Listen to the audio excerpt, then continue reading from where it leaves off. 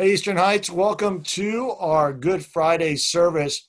Traditionally, for Good Friday, would be meeting in the sanctuary. It would be dark. We would have some candles lit. We'd be able to do some music.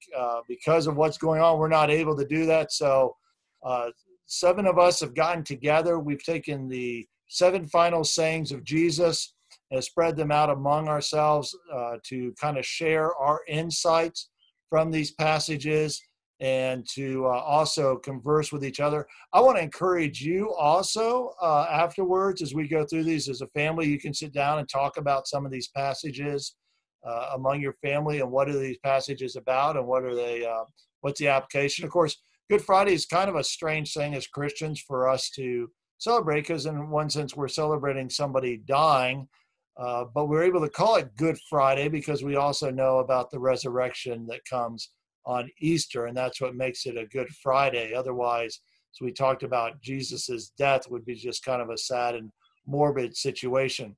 So I'm going to real quick just introduce everybody who's going to be sharing with us today. So obviously myself, Jason, you want to say hello there? Hi there. All right, Jim Ritchie. Hey, how y'all doing? All right, Wayne Yusui. Hello. And Julie Pavey. Hey, guys. And Tex Ritter. If you could read lips, Texas saying hello. Well, I'm going to share with us. I have the very first passage, and so we're going to go ahead and take a look at that passage here. And so you guys got your Bibles, you can join us, or you'll see it up here on the screen. And it is from Luke 23, verse 34. It says these words, Jesus said, Father, forgive them, for they do not know what they are doing. And they divided up his clothes by casting lot. And my quote is, Father, forgive them, for they do not know what they are doing. As I was thinking about this passage and what it talked about, I thought it's kind of strange. It's one of those verses that's often quoted but rarely understood. Jesus, keep in mind at this point, he's been stripped, he's been beaten, he's been publicly humiliated, he's been nailed to a cross, and he says to them what? They don't know what they're doing. And of course, they know exactly what they're doing. I mean, no one was innocent at this point. The rulers, the soldiers, the people watching, everyone is well aware of the situation. And now they might be ignorant of the exact identity of Jesus being the Messiah, but they're well aware that they're dealing with this innocent man that's now hanging on the cross. And yet Jesus says, forgive them. And so I was kind of thinking about that. What's he trying to say behind that? And I think to kind of understand this understanding of forgiveness, there's three things that we need to understand that forgiveness is not. The first thing is that the act of forgiveness does not make an action acceptable or correct. That when forgiveness doesn't say something that is sinful is no longer sinful. The second thing is that forgiveness does not absolve those doing the wrong of responsibility. That in the forgiveness of sin, there's still a responsibility to admit that you've done something wrong, to repent of what you've done, and if possible, to strive to make it right. The third thing I see with forgiveness is forgiving someone does not always change that person. And we would hope that if we go and we forgive them, and then there's going to be this dramatic change. But Jesus hangs on the cross and he forgives them. And none of them change. The rulers are still mocking him. The people are still mocking him. The soldiers are still throwing lots for his clothes. So those are three things that forgiveness is not. So what are three things that forgiveness is? Well, the first thing is forgiveness shows that sin needs to be forgiven. The very concept that Jesus has to say forgive them shows that they're doing something that is wrong. It's showing that there's a sinfulness going on there, and that Jesus is making that known. What you're doing is wrong, and therefore I'm giving you forgiveness.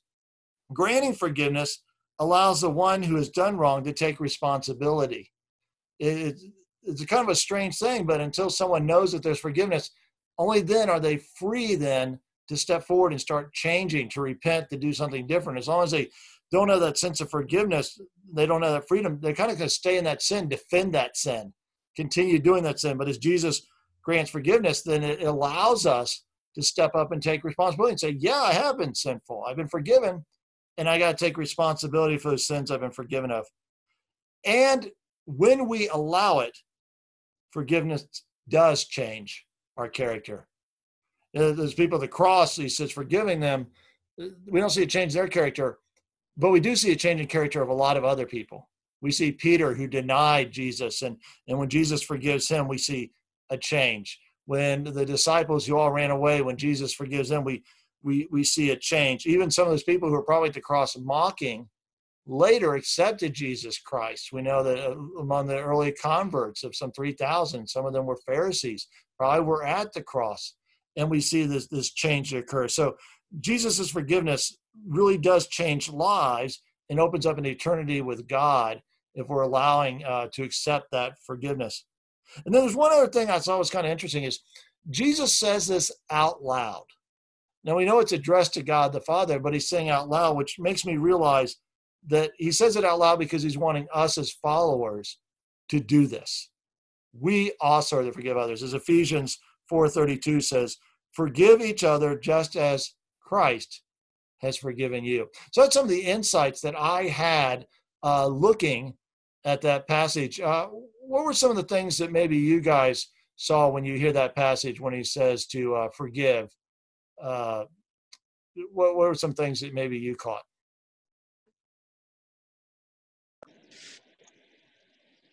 I kind of got a little caught up in how they managed to go cast lots for what he had.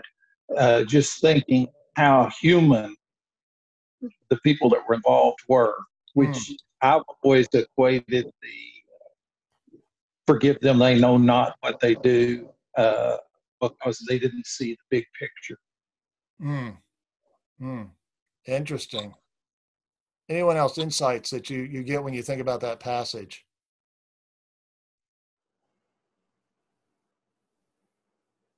Jason, what did you see something in it?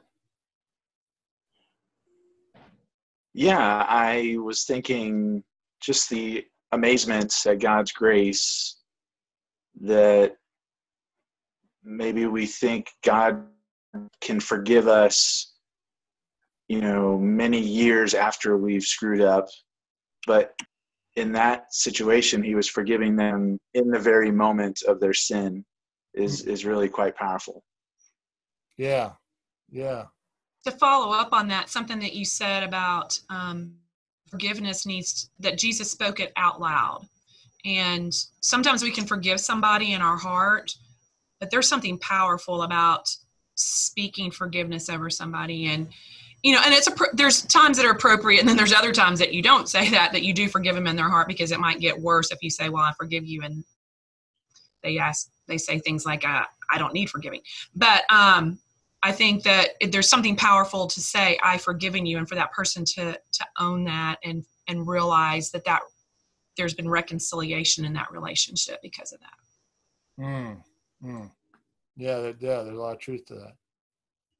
Along the lines of speaking that out loud, wasn't there somewhere else where Jesus said he said something or prayed something, not for the Father to hear, but so others would hear and know something. But yeah, my memory fails me. I can't remember what the somethings were. It's when he was praying for his disciples.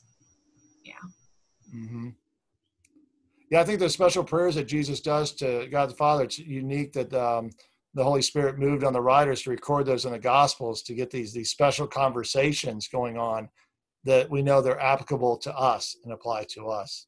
So, well, thank you guys for doing that. Let's look at our next passage. And I think Jim Ritchie, you have that next passage, and so I'm going to put up the verse, and I'll let you share it, and then let you share your devotional there. So let me bring up that verse.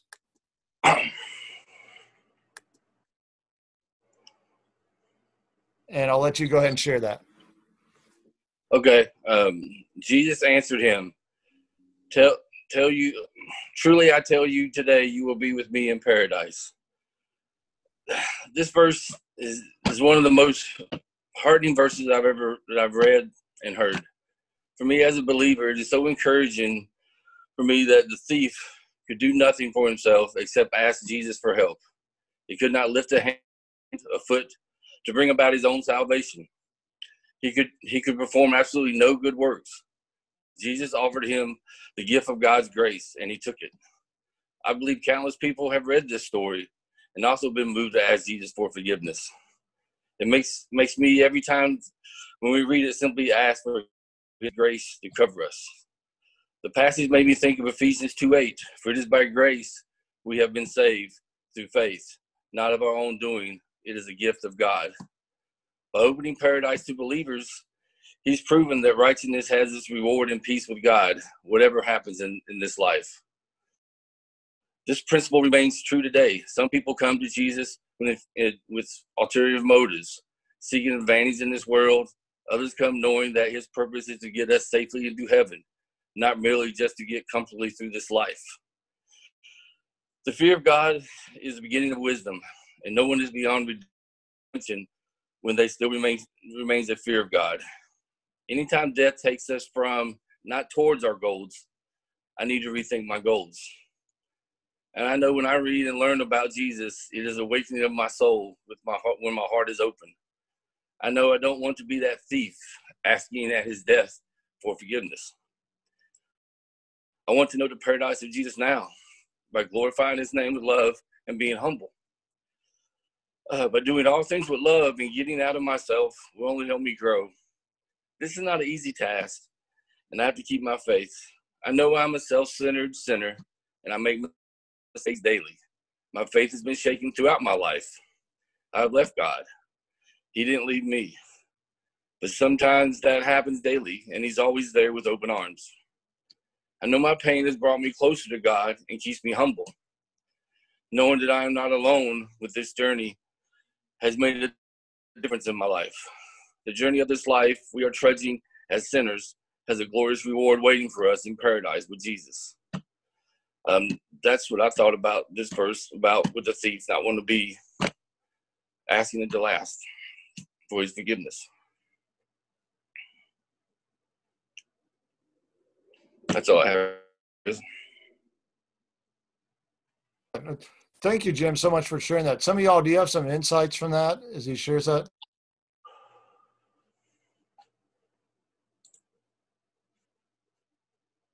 Jim, I love your heart. I love your story. I love that you've experienced that joy of knowing that God has welcomed you into paradise, and he welcomes all of us by grace. Thank you for sharing. Welcome. Thank you.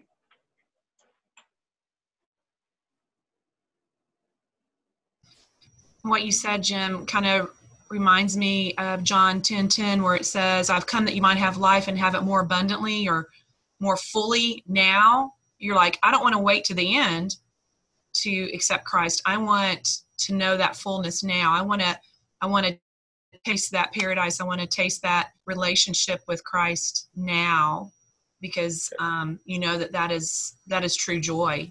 So thank you for sharing that. You're welcome. Thank you. Yeah, I thought that was one of the most powerful parts about it, was just often we think about going to paradise, and you're speaking about, enjoying that now, that joy of the Spirit being in our lives. And I thought that was really, really insightful. So thank you so much for doing that. Well, Sheila, you are our next passage, so let me bring that up and I'll let you share that.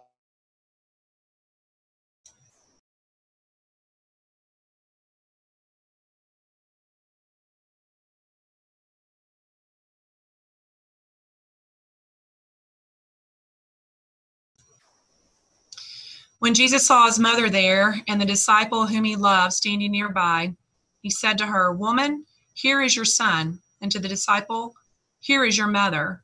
From that time on, this disciple took her into his home. John 19:26 and 27. As Jesus was hanging on the cross, gasping for air, he took time to fulfill a family obligation.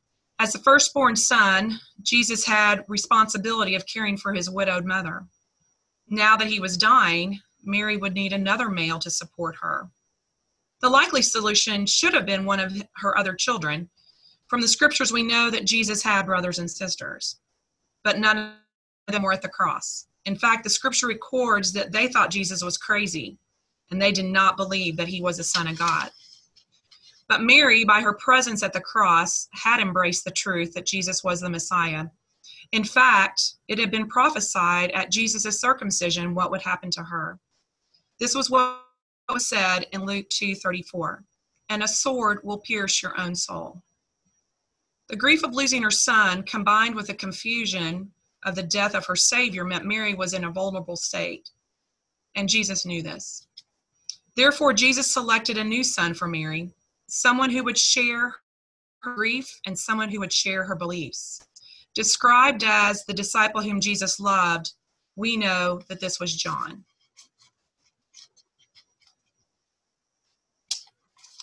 John was the only disciple to make it to the cross.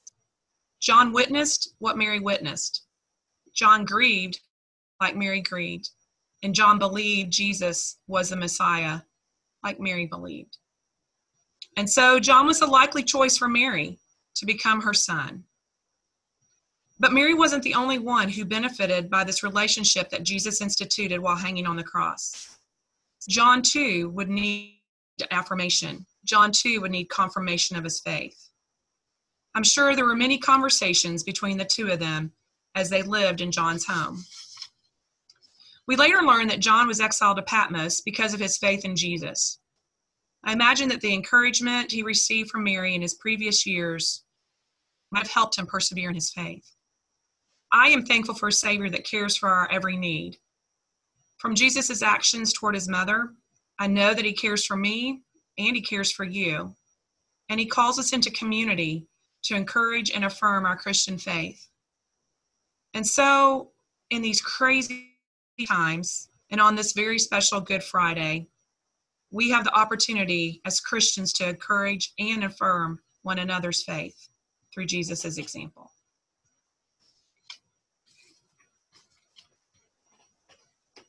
Thank you for sharing that. Any insights on what Sheila had to say or on that passage?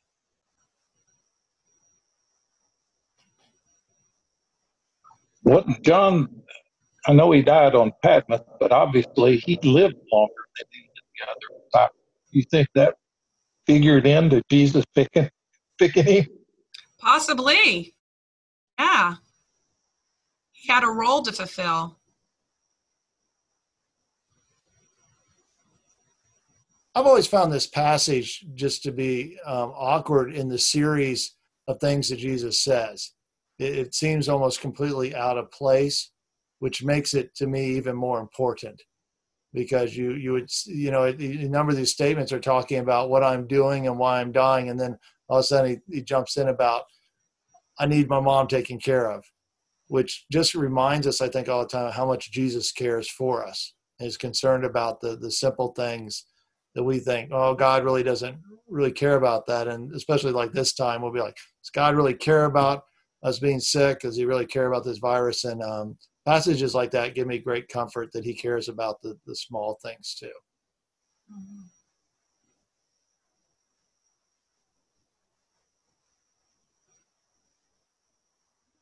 Yeah. Anyone else like make an insight on the passage?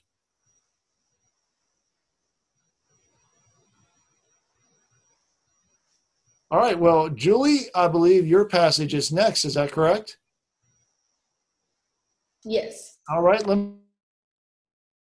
me bring up the passage for you here. Okay.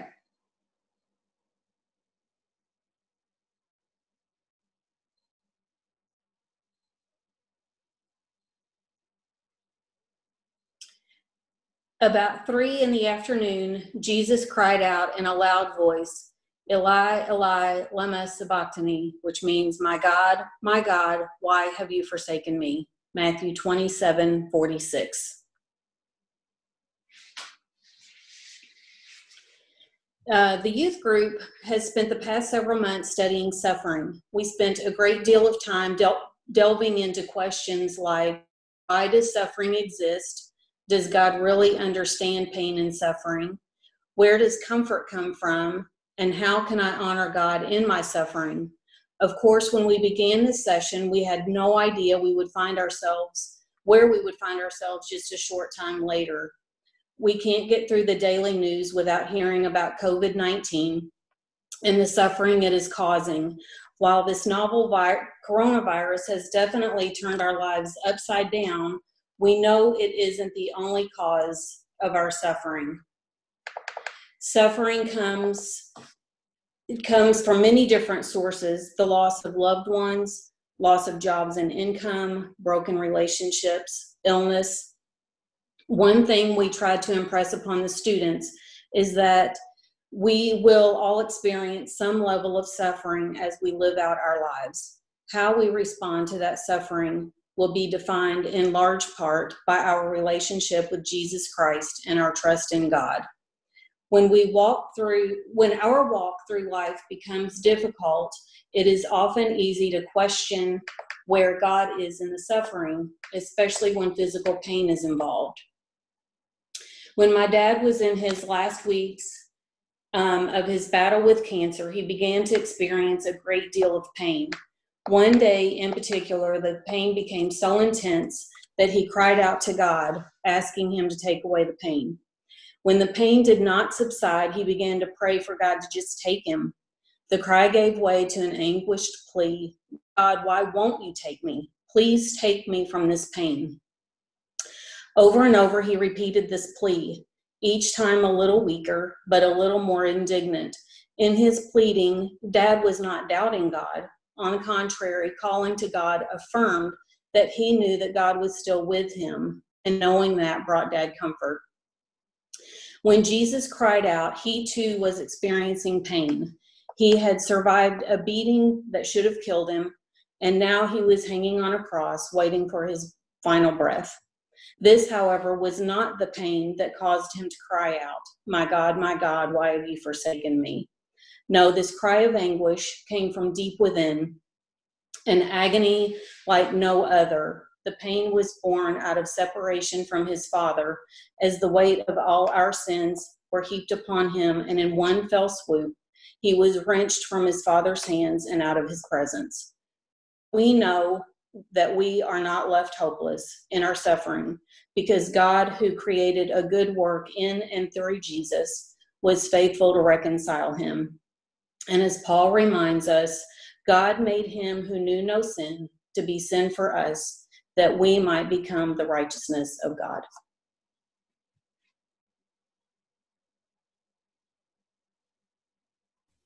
Thanks for sharing that, Julie. That was really powerful. Insights on that passage. Just what an incredibly timely message, and just the things that you mentioned about suffering and how we walk through that. We need to hear that. We need to hear that God is with us. And I loved what you said about with your dad crying out to God, that it wasn't that he doubted God, but instead that he grasped onto him even more so, because he knew that he was the only hope. So thank you for that really personal insight and that personal story. Thank you. Absolutely.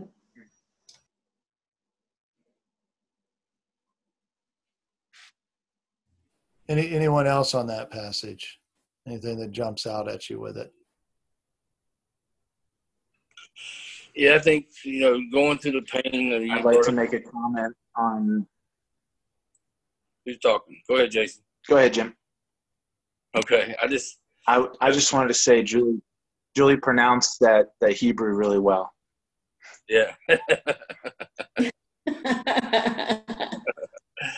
That's one reason I didn't take that passage. I couldn't say it. So, but no, the pain of what we go through. When you said about your father, I thought of Kathy, and towards the end of her life, and at the end, she was at peace. I mean, she was in pain, but she just knew that she was going home. And in today's time, that gets me through that pain she went through, and my pain of her being gone, of how we go on with our lives and know that he'll still take care of us no matter what, as long as we have faith. Absolutely. Yeah, incredibly timely passage.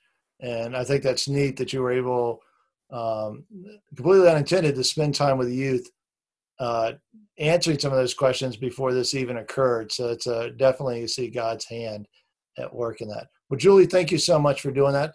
Wayne, I believe that you have the next passage, so I'm going to bring that passage on up for.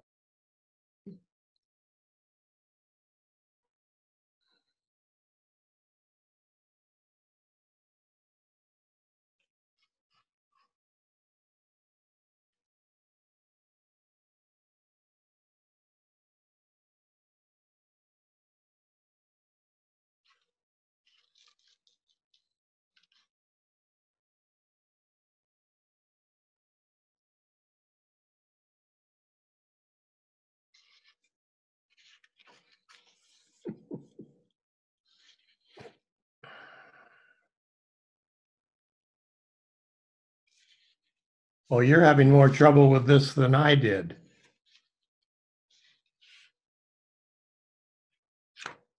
Can't hear you.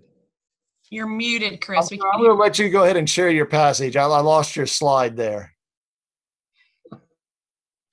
Okay, well, I'm doing John 19, 28 and 29.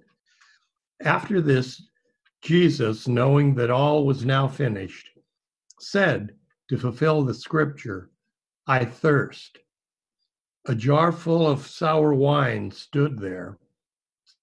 So they put a sponge full of the sour wine on a hyssop branch and held it to his mouth. As we see in this passage, Jesus said, I thirst, as he was dying on the cross. We don't know who he was speaking to. Possibly it was the Roman soldiers who stood watch. As we just read in the passage, near Jesus' cross, there was a bowl of sour wine, or wine vinegar in some translations. This was a cheap drink that soldiers, other lower class people, used to refresh themselves.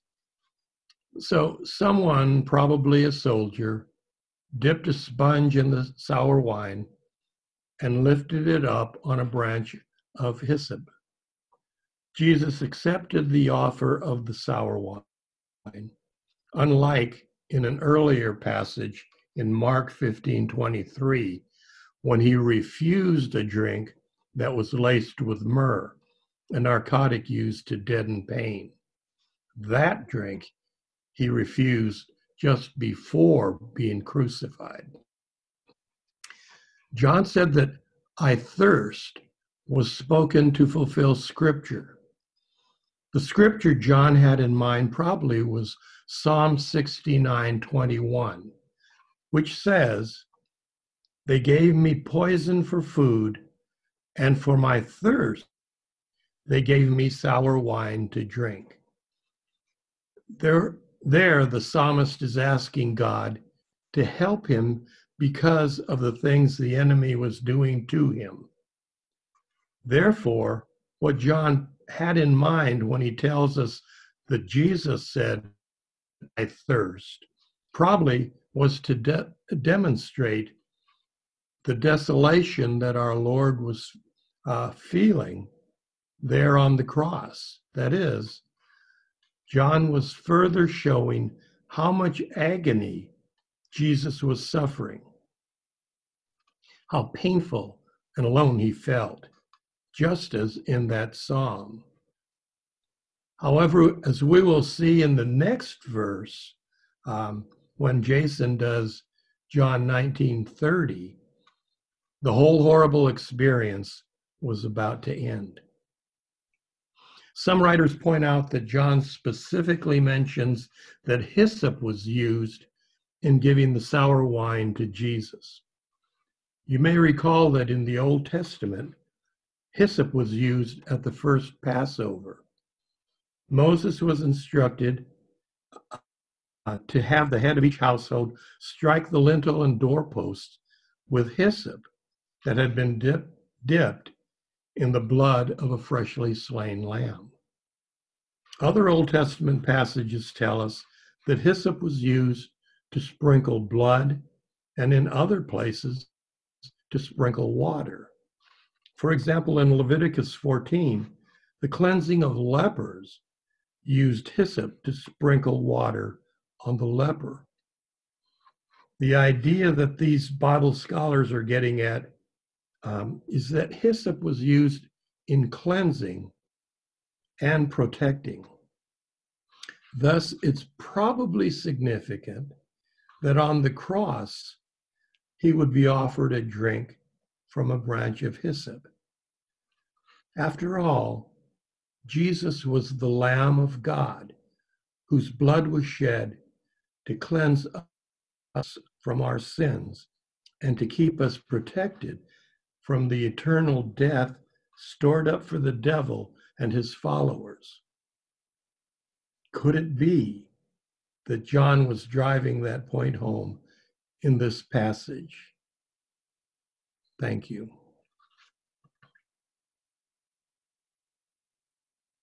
Thank you, Wayne, for sharing that. Any insights as he shares that? That was really powerful about the hyssop branch and connecting that into the Old Testament and bringing that all the way forward. So you see the messianic connection there and that promise of Jesus Christ being seen in the Old Testament, beginning even at Passover, which is also being celebrated here in April and coming all the way forward to that point. So thank you for sharing that. Anyone else, some insights? I think the fact that he thirsted also showed his humanity, because he suffered the cross as a man. He felt every pain. That's one of the things I took away.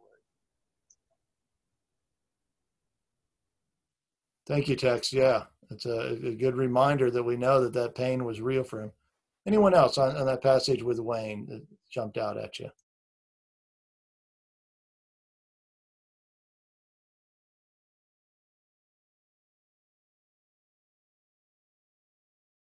Wayne, you did such a great job. No one wants to challenge you. So I encourage you, as you're watching this is a great passage to talk about with the family on its application into your life. And as frequently happens when I teach something, people fall asleep. And that's what's going on right here in this group. Well, we are proud of you for staying home. We just didn't know that you moved to your home in Colorado. So thanks for zooming in with us. All right, our next one is Jason. Yosemite. I'm sorry, mountain's a mountain. So Jason, you're up next for us. You want to go ahead and share your passage and then your devotional.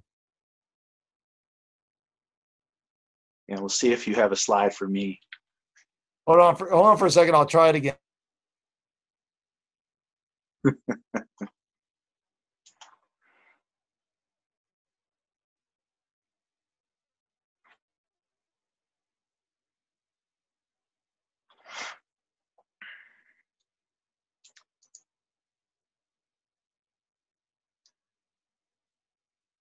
All right, I think your slide's coming up. This is John 19:30. When he had received the drink, Jesus said, "It is finished." With that, he bowed his head and gave up his spirit. This verse has a deep well of meaning. You could argue that the entire New Testament is answering the question, what was finished when Jesus said it is finished? The apostles spend many pages fleshing out what that means. So I'm going to try to summarize that in 3 points. They all start with P.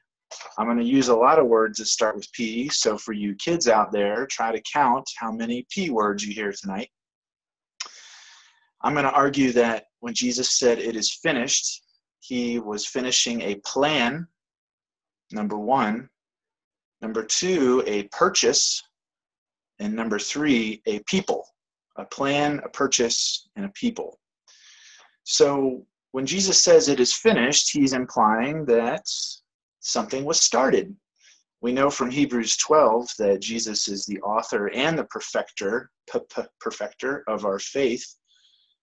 So he is finishing a plan that God had started from the beginning. We know in Isaiah 53 that the prophets also could see this plan, because Isaiah said that he was pierced for our transgressions and was crushed for our iniquities. At Pentecost, Peter preached about God's plan when he said that the ruling leaders handed over Jesus by God's deliberate plan and foreknowledge. So first of all, Jesus completed a plan. What was the plan supposed to accomplish? I will argue it was a purchase.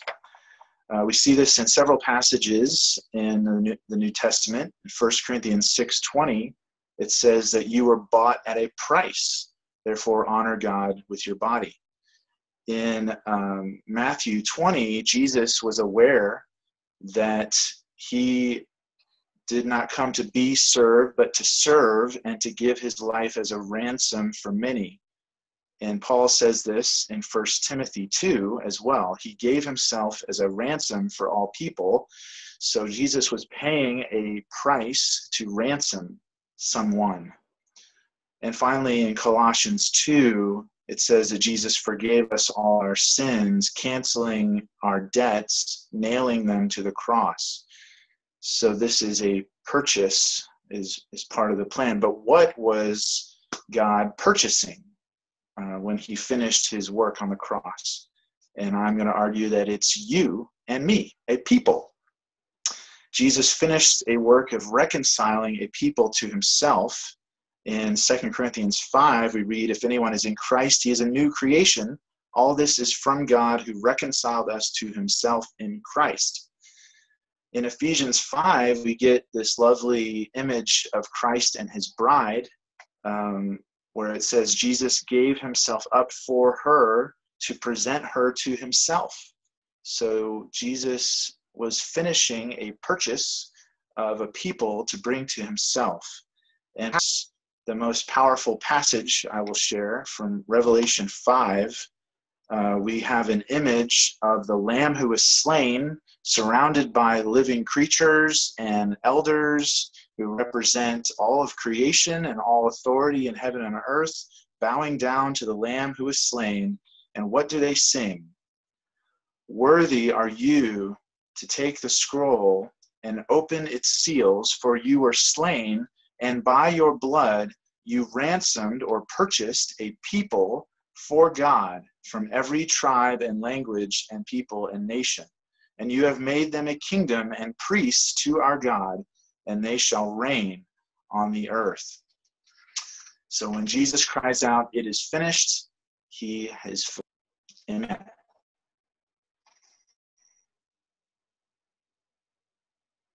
Thank you, Jason. I really appreciate that. Really great. Question? I loved your 3 P's there. Could you do the P's for us one more time? Give us the 3 P's so we can remember them. Plan to purchase a people. Excellent. So any insights on what Jason had to share? Were there 17 different P words? That's how many I counted. Did you count that many? There was a lot. I counted 17. So kids, let us know. Nice I'm job. right. All right, so comment on how many P words you counted, so we'll find out who won. Any other insights? Jason, I had read that the "it is finished" could also be translated paid in full. It is paid in full. And I thought that just fits perfectly with what you were saying. I really enjoyed your devotional. And I'm sure in the Aramaic, it starts with the letter P.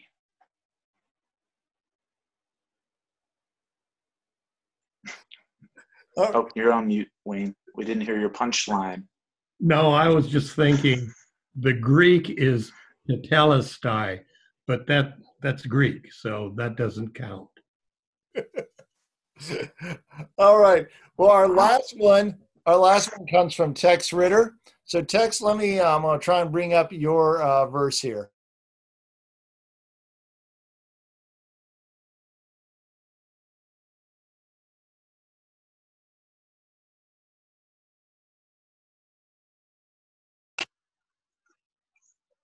The interweb works.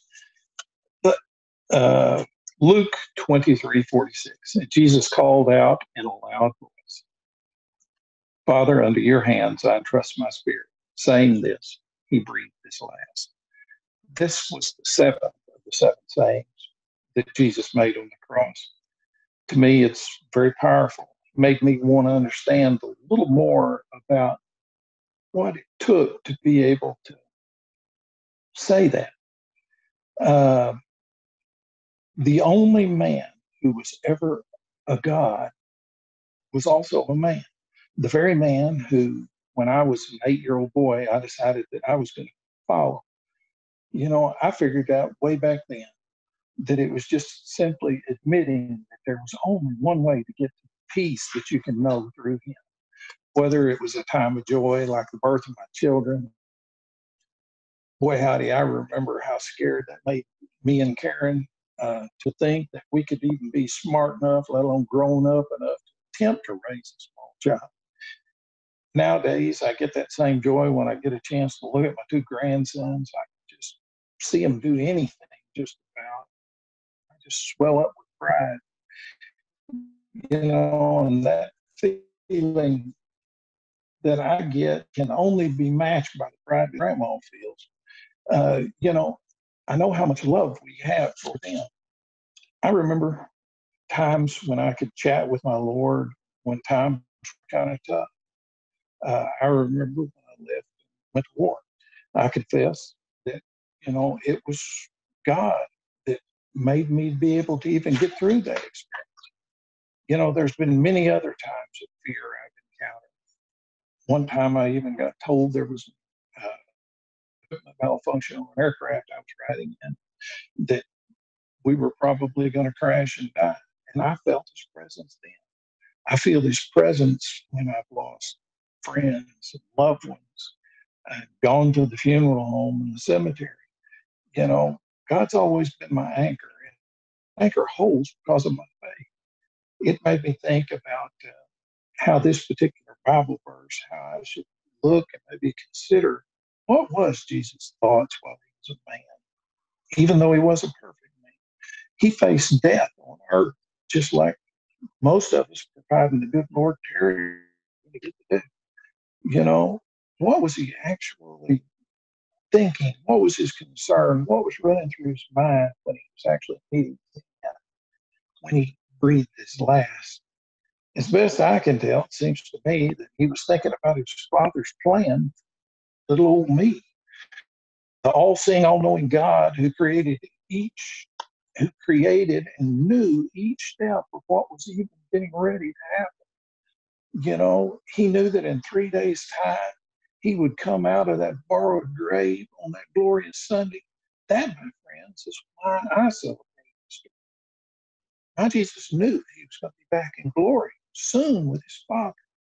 When I consider this little blue marble that we're all just riding around on, what does it mean to me thinking about that? The best answer I can come up with is that of faith, which I think the best definition is the substance of things hoped for and yet unseen. I know faith. I found it in Jesus. It's manifested in his all-knowing that his Father had everything under control when he breathed his last breath on the cross and gave up his spirit. That's the one I want to hang my eternity on. That's the one I want to put my trust in. That's the one I can still contemplate with care for someone as vile and wretched as I am. He came down from throne glory just to endure all that, just to get rid of my sins.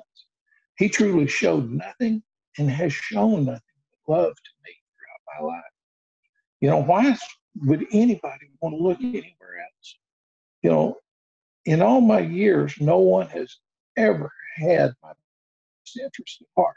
My parents have, my wife has, a lot of people have, but not to the extent that my Lord has. You know, he's truly shown that love to me. Today, we live in a very difficult time with this virus thing running around. Within the last week, I've even unfortunately seen people die before my very eyes from this COVID thing. It's attacking us all. And you know, I see a lot of people die in the hospital. And each time when someone breathes their last breath, it always to this day runs through my mind. If they know the Lord, will they get an opportunity to spend time in eternity with Jesus? You know, please, if you don't see what your life would look like in that situation after you pass from this little blue marble, please, please just consider putting your trust in the one who holds the future, including our everlasting eternity. If you don't know Jesus, or you choose not to know Jesus, you're going to end up in a lake of fire, he promised. If you can't see what the future looks like, please, if you haven't asked Jesus to come into your life, I can unequivocally tell you that he cares. We celebrate Easter because that Sunday morning, many, many years ago, the tomb was empty. How many men do you know can make that claim? I know that some glorious morning, when the trumpet of the Lord will sound and time will be no more, that Jesus is going to call me home, whether it's then or before then. Can you know that you're going to be called home? You know, if you can't, then please ask me, ask any of those folks that are on these Zoom screens for this meeting. You know, it's real easy. All you need to do, and any one of us can make it as easy as ABC. Admit, believe, confess. Thanks for allowing me to share. Oh, Tex, that was very powerful.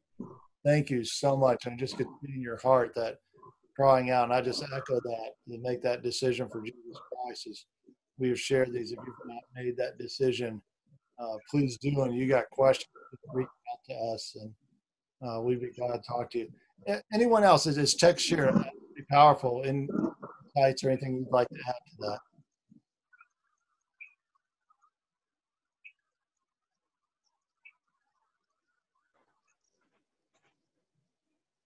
Now I know what Wayne felt like.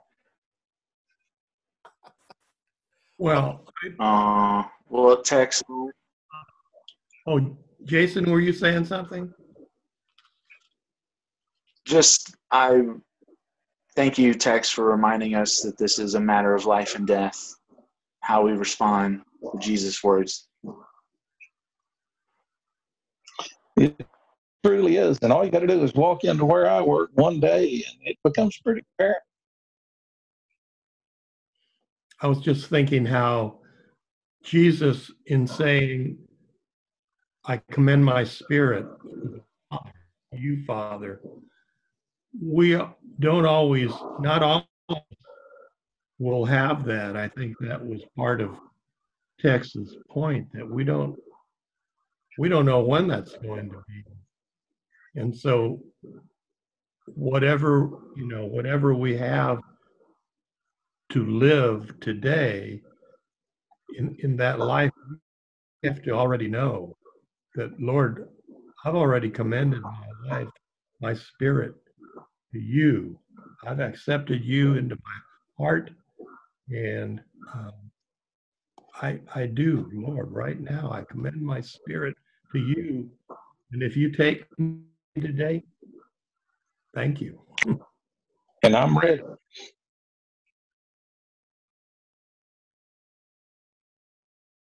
Excellent. Thank you. I think sometimes we think we'll figure it out later.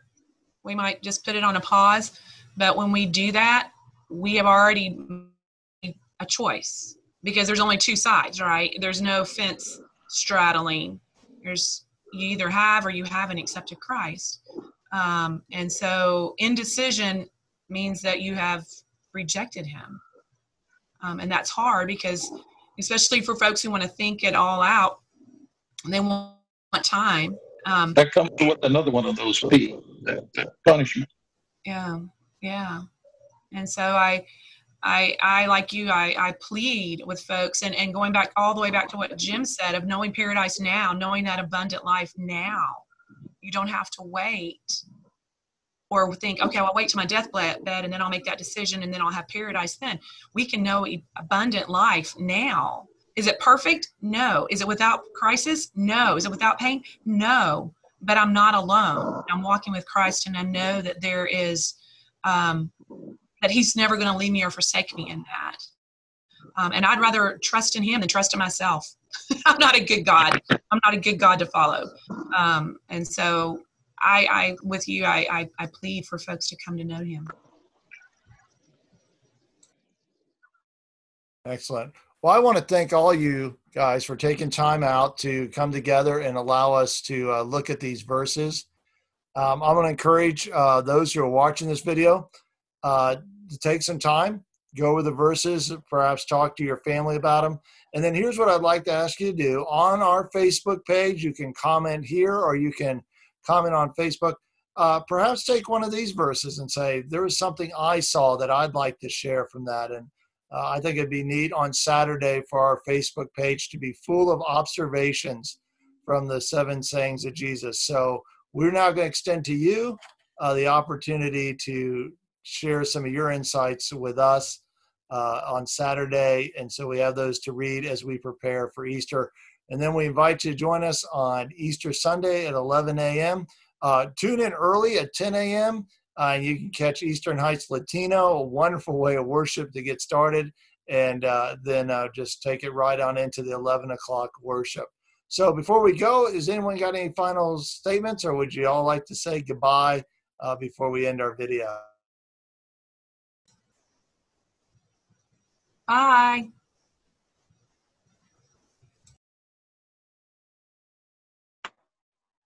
Bye. All right. I'm going to close this up in a word of prayer. Lord, again, we thank you for this time of technology and the ability to be able to spend time doing this. And Lord, we just pray that we might take seriously these passages, be mindful of your death, celebrating your resurrection. In your precious name we pray. Amen. Tuning in with us, and we will see you Easter morning. God bless.